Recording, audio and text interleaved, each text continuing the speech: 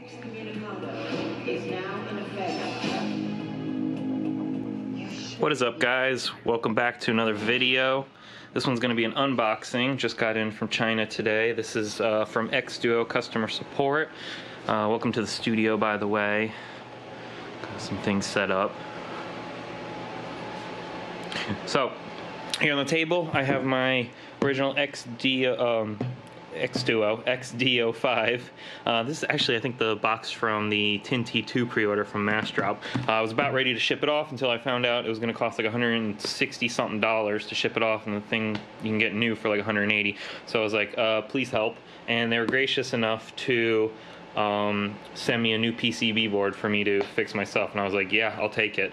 So it finally came in, and we're going to do an unboxing video and see if we can rebuild this thing and how hard it is. This originally failed because the USB port stopped, was recognizing but stopped sending audio out, so I can only get audio out of it if I did a auxiliary input in.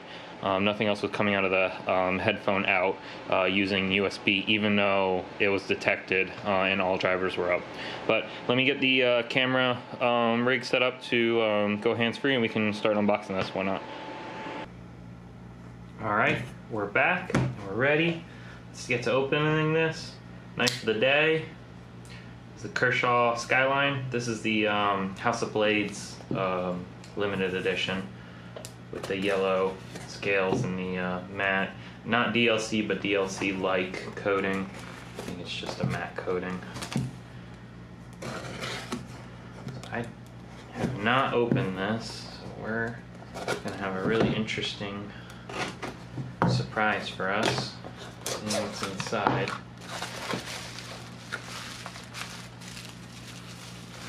Packaged well, come all the way from China. Thank you, Xduoo. And there she is. Okay, so yeah, exactly what a PCB is. This is the inside of the Xduoo. If you ever wanted to see, we got all the little LEDs here for the back. There's the USB, which we're hoping is going to be fixed now. There's all the buttons in the front, and there is the volume, and our new LED display, and our new headphone jack. Cool. Alright, very easy. Awesome. Let's set that aside. Put that over there. That right there. And, well, I wrapped this myself. I thought it was going to China, so it says air sealed as I could have, or at least water sealed. Got close there.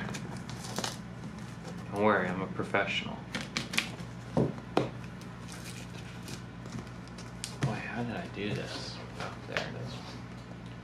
That would have been helpful.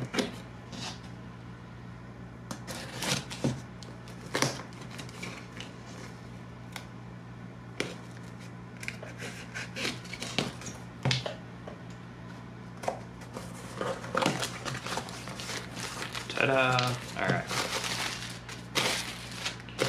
Hey, they didn't even deflate. That's cool.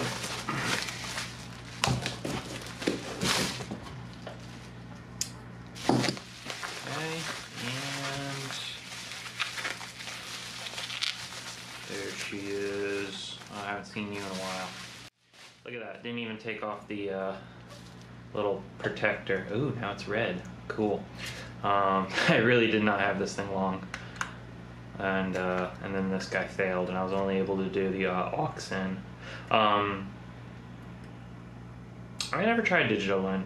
I honestly just was like, yep, not gonna do it just aux in. I would like to have it a digital input so I can actually use this as a DAC. But yep, see, does it still turn on? Oh my god, it still turns on. Nope, almost full battery. Look at that. Cool. Alright, so let's start to disassemble this. We have some little hex heads. Let me go get my tools, and yeah, let's get this traded out. Awesome.